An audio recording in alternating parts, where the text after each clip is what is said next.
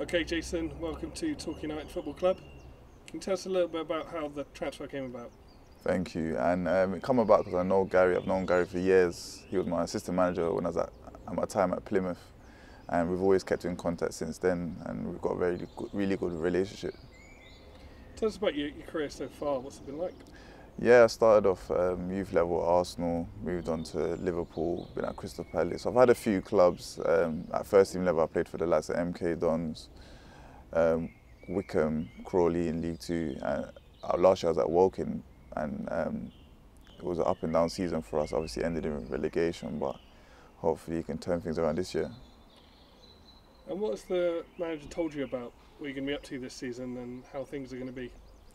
Well, obviously there's no guarantees of nothing, but obviously the main objective is to be up in and around the playoffs, if not automatic promotion for this season. And I know Gary quite well. I know the style of play that he wants to play and the type of player that I should expect coming into a Torquay team and a Gary Ellis team. Obviously, we're hoping for promotion. It's got to be earned. How does that translate into the kind of football that we need to play? Yeah, it's not going to, obviously, the type of player I am, I want to get the ball down and play, but I know it's not going to be that every week because of the physicality of the league. But we're going to have to, like you said, earn our wins and earn every point that we get. What about the mentality? What kind of mindset do you need to put yourself in to do that? We've got to just go into every game like it's our last. We can't think that we're going to just, because we're Torquay, we're going to stroll over teams just because they're smaller clubs for us. We can't go into games like that or we'll get rolled over. So we literally got to take every game serious and take it like it's our last. That obviously starts with pre-season training.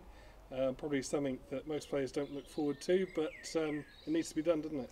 Yeah, I'm not a big fan of pre-season, but it's got to be done. So it puts you in good stead for the season and you push on from there. When do you get the benefits of pre-season? Is it kind of in the middle of the season, at the end of the season? Not really. It just sets you up to carry on. Obviously, you keep building throughout the season. You're never really resting or resting on your laurels. Pre-season just sets you up for a good start of the season, and then you got to carry on working hard day in, day out when you're on the training ground. And what do you bring to the game? What are you going to bring to the team this season? Well, I'm an attacking player. I play wide, either side or behind the striker, so I look to bring creativity, goals, assists. And just, yeah. And the Southwest isn't strange to you? You played at Plymouth Argyle? Yeah, I spent a good 3 years in total there. I was on loan originally from Crystal Palace, and then I signed on a permanent and I had a good few seasons. My last season there, we got into the playoffs, lost in the playoff semi-final, but it was a good time.